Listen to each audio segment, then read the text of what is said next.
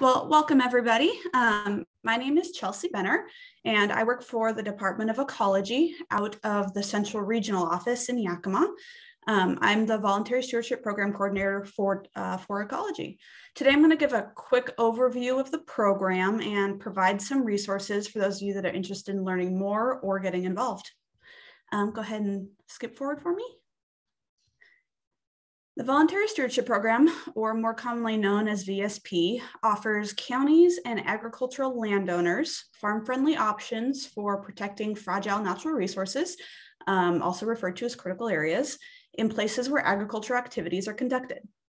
The VSP vision is to protect critical areas and improve agricultural viability. Go ahead and skip forward for me. Thank you. The critical areas identified in the VSP statute include wetlands, frequently flooded areas, aquifer recharge areas, geologically hazardous areas, and last but not least, fish and wildlife habitat conservation areas. Many farms across the state have agricultural activities that intersect with one or more of these critical areas. Go ahead and skip forward for me. So here's a little bit of history about the program. Prior to the creation of VSP, the main tool for counties to ensure protection of critical areas on agricultural lands was through regulation, most commonly known as critical area ordinances.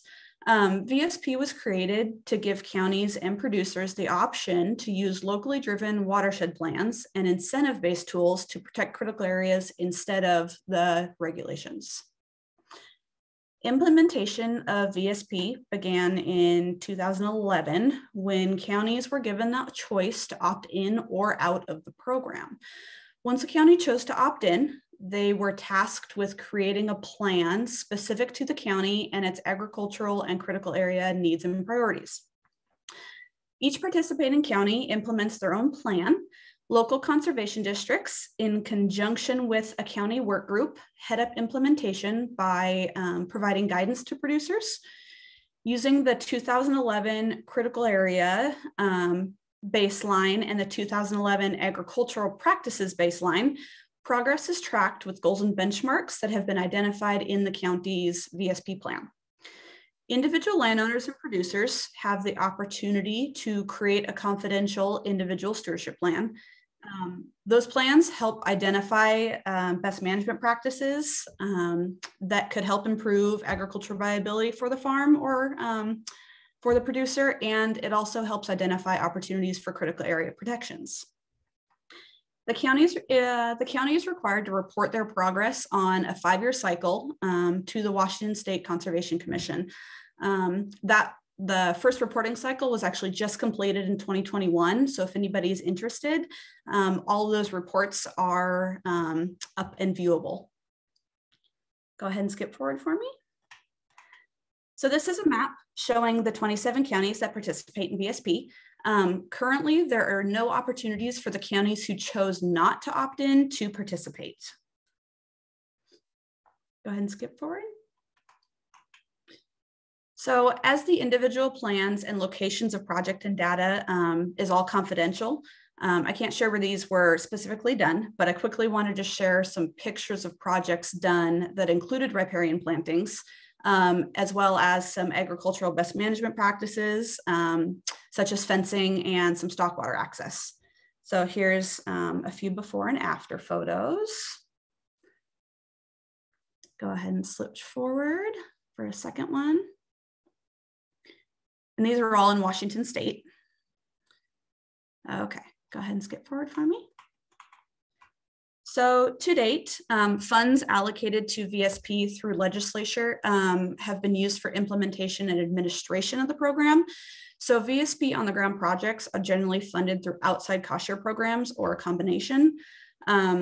But that being said, a little bit of exciting news is that the Washington State Conservation Commission has been given a significant chunk of funding to use in the upcoming biennium for VSP that has not been previously available. The commission is currently working on the funding guidelines and logistics for those funds. So down the road, there may be money available for some on-the-ground projects funded through VSP, which is super exciting. Because these funds are available specifically for the next biennium, we should know more very soon about how the commission is considering to use those funds. So again, if you're interested, that's coming right down the pipeline.